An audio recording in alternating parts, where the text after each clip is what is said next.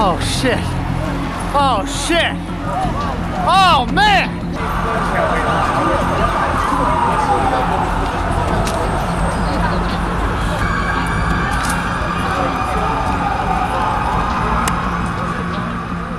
Today, our fellow citizens, our way of life, our very freedom came under attack in a series of deliberate and deadly terrorist acts. The search is underway for those who are behind these evil acts. We will make no distinction between the terrorists who committed these acts and those who harbored them. 20 years ago today, America came under attack.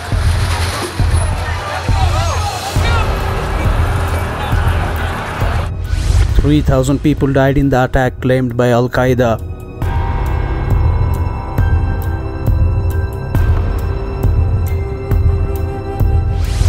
The attack that changed the course of history forever. Either you are with us or you are with the terrorists."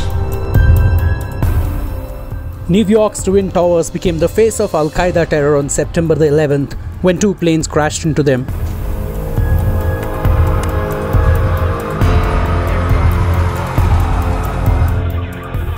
A third hijacked plane crashed into the United States military headquarters, Pentagon.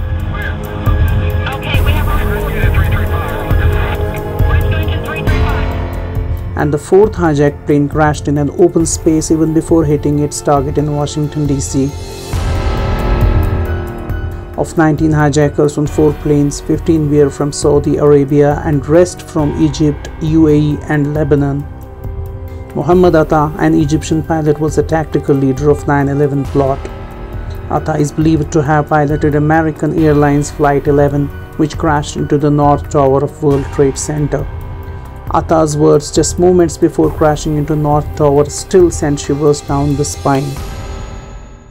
"Nobody move. Everything will be okay. If you try to make any move, you'll injure yourself and the airplane. Just stay quiet." Back then, Al-Qaeda chief Osama Bin Laden was in Taliban-ruled Afghanistan.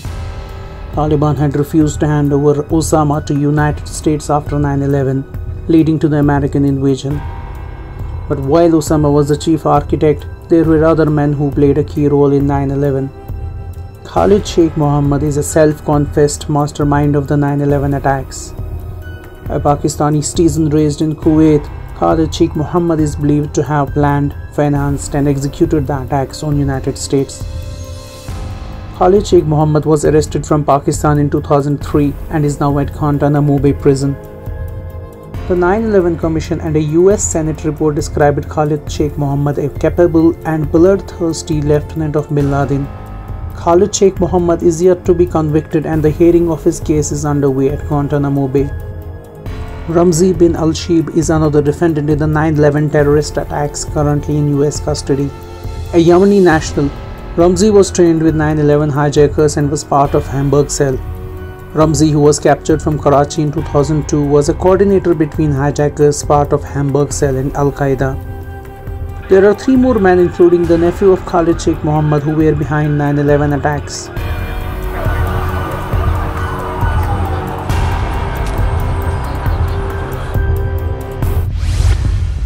Walid bin Atash. He is a Yemeni national who took flights on US carriers across Southeast Asia to test airline security before 9/11 attacks. Walid is currently facing trial in Guantanamo Bay. Ammar al-Balochi. He is a Pakistani national originally from Kuwait and also the nephew of Khalid Sheikh Mohammed.